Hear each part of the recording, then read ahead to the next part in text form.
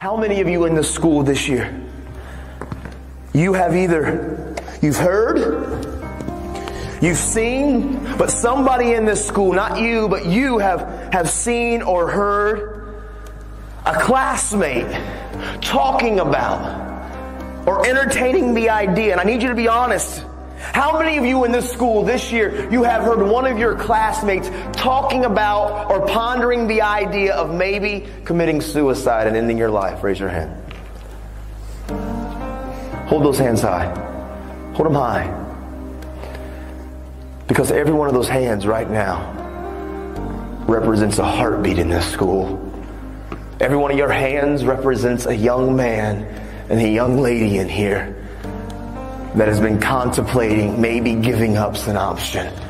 Maybe they feel like life's just too difficult and too tough, and they feel alone and they feel isolated, and they've seen it on social media and they've seen it on TV, and they've got the idea that maybe I should just end my life. And I see tears and I see the emotions because I know it's real. And I want all of you that pick on kids and how you treat people and how you are tearing people down, you need to realize how you are treating us is causing some of us to think that possibly ending our life is a solution.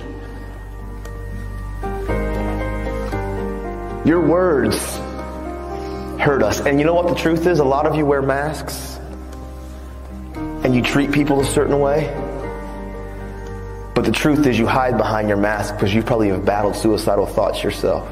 And so you mask it and you act like your skin's thick.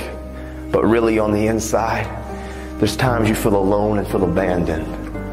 And I hear the tears, man. All of you listen to me, young men and young lady that's in this school right now.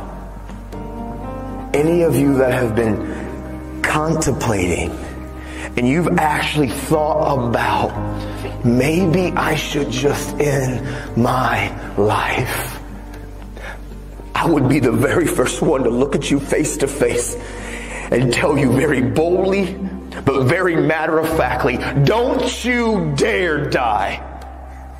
Don't you dare believe the lie that ending your life, don't you dare believe the lie that ending your life is any answer or any solution, because inside of every single one of you that have been contemplating, maybe I'm alone and I'm isolated and nobody cares about me and I feel alone, is a lie. You are not alone. You are not by yourself. There are people and friends and family and teachers, people here that believe about you.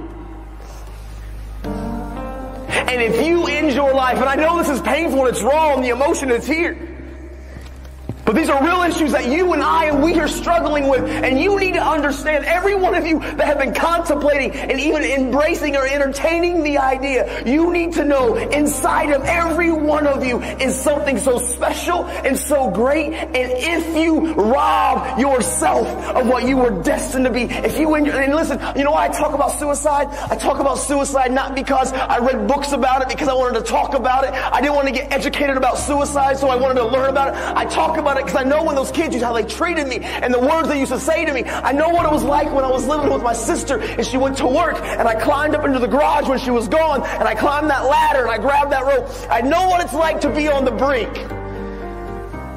And I'm telling all of you in here, young men and young ladies that have